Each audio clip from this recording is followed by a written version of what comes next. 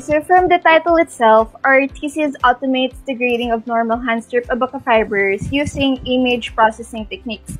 So grading of Abaca fibers has always been inconsistent because it varies from one expert to another. What I mean, it varies because the way they do it, or the way they manually grade it is just through physical touch. So it really varies from one expert to another.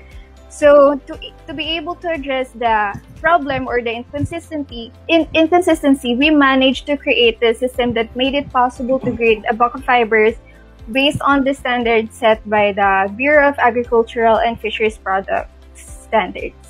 Na automate niya po yung pag-grade po ng Abaca fibers. Kasi meron pong 8 grades of Abaca fibers.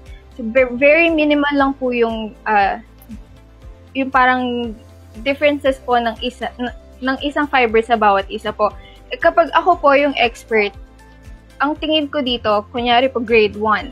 Ang tingin ko po grade 1. Tapos if ever kunyari po, isa po sa inyo is expert din, ang tingin nyo po grade 2. So there would be mali na po agad. So magkaiba na po kami ng opinion. So yun po yung we're trying to resolve na what if i-automate natin? So computer po mismo yung sasagot doon po sa. So there would be a standard. So no one will fight over anong grade po ito. Kasi standard na po yung computer po mismo yung nag-grade.